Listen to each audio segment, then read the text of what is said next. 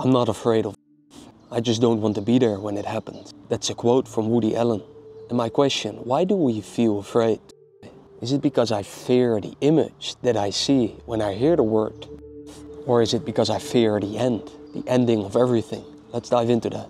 By the way, if you're new here, I'm Jordan, 23 years old, did over $4 million in revenue, hired over 50 people, and I make videos on YouTube since 2012. I share this because you have been conditioned to care about numbers and appearance. But it is effectiveness over appearance that works. So what is effective? To not feel afraid of death? Or to never think about death again? Or maybe to feel good when you hear death? I would say none of these things. To find out what is most effective, we have to understand some other things first. But before we do, big disclaimer. I'm a conditioned individual just like you. I'm not better than you, I'm not smarter than you. I have not understood all the intricacies of my mind yet. I may have made some realizations that are absolutely true. But never believe me. Never believe anyone for that sake, as beliefs will always remain beliefs. And the serious person just wants to know for himself or herself, not to just believe for the rest of his or her life. So what is true about death? Well, that we are not living right now. We live, and that it is thought that creates the fear of death, right? That thought is the difference between reality, right here, and what's going to happen in the future. Brings me to a quote that I found from Isaac Asimov. Life is pleasant, is peaceful. It's the transition that is troublesome. And your thoughts are always old. Do you see this? Because the moment you recognize your thought, it is already in the past, right? So instead of being afraid of death, aren't we afraid of the thoughts about death? Afraid of this inner voice that we listen to without knowing, and even if we know, without giving it permission? Are we afraid of the thoughts we have about death? Because if you die exactly right now, you would have no fear, right? You would just be gone. But if you knew it would take another minute, then you probably start thinking about the future. And then may fear arise. So these very thoughts about the future create fear. So the way to not feel this fear is to have a mind that lives completely in line with reality right now. But how is this possible? That is my question. Because my mind is constantly occupied with something. And when it is not, it is asking me to be occupied with something. Like, hey, put some music on, right? This is also probably why there's always music everywhere you go. Every restaurant, every gym. And even in the cars people drive, always music. But why is this? Why is the mind always trying to be occupied with something instead of just simply being? Maybe we are afraid of the emptiness that is given. Maybe I'm afraid to really look at my fears. And are there actually such a thing as multiple fears? Or is there only one fear? What I'm trying to say is, am I afraid of death and afraid of heights? Or am I just afraid? Not afraid of anything, just fear.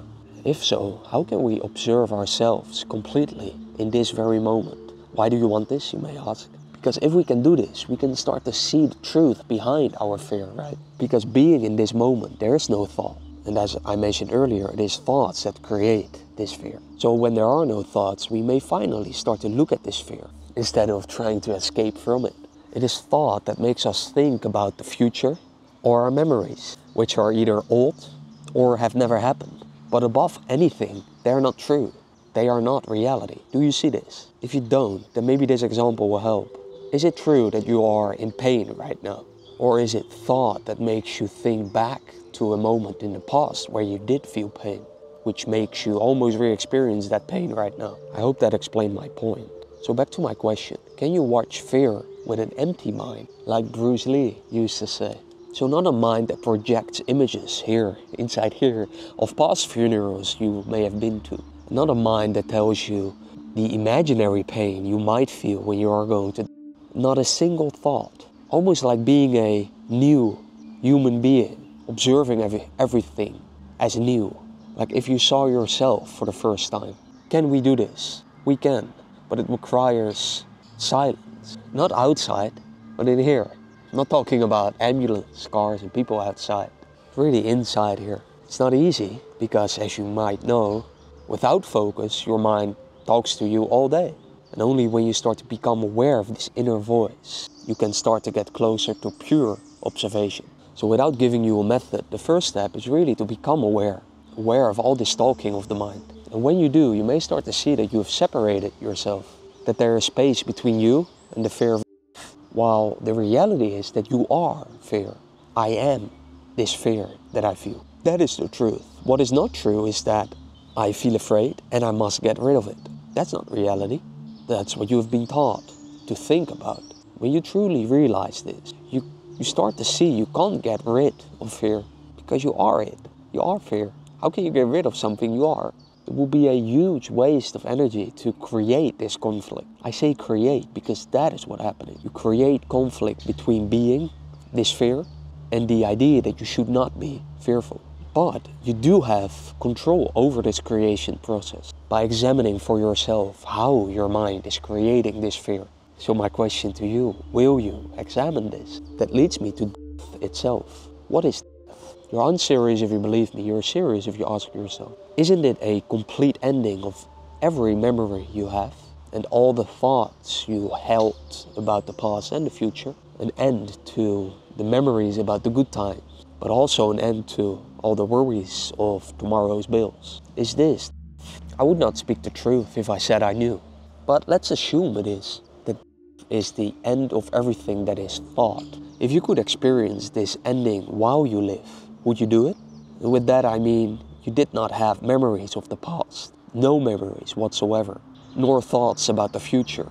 Maybe you could see it like you woke up every day, where it's an actual reset button, and you woke up without memories and thoughts about the future. Would you want this? That's my question. It brings me to a quote that I found from Mark Twain. The fear of death follows from the fear of life. A man who lives fully is prepared to die at any moment.